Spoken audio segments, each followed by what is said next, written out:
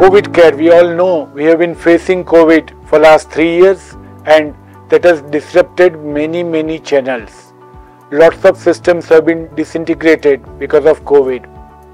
What has happened is, because of COVID, the patients have started fearing going out of the places, especially the senior citizens. This has really affected everything about the care that we give for the diabetes.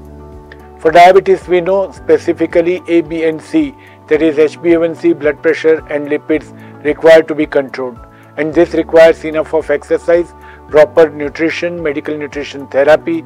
But when we look at the COVID era, starting from the lockdown in March 2020 to this April 2023, we have been facing lots of problems.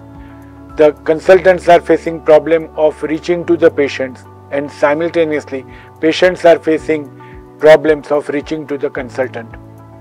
COVID itself as a disease is an inflammatory disease, is associated with obesity, and the treatment, mostly that with steroids, has also led to lots of new onset diabetes.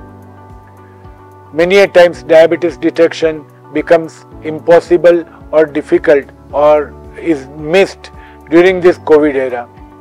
Retinopathy, which is one of the commonest dreaded complications of diabetes, requires practically the personal care or POC, but again that is affected and that has led to lot of retinal issues in recent years.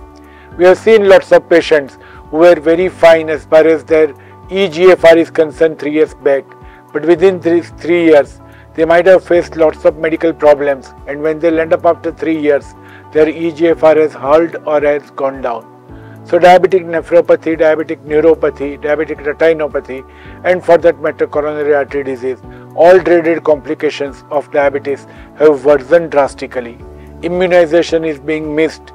That has led to emergence of other viruses like influenza that we see of late. So overall, COVID era has really disrupted diabetes care, and what we need to do is to get up once again, be more and more enthusiastic, proactive, reach to the patient, and once again start explaining to them what is required of them. Thank you very much.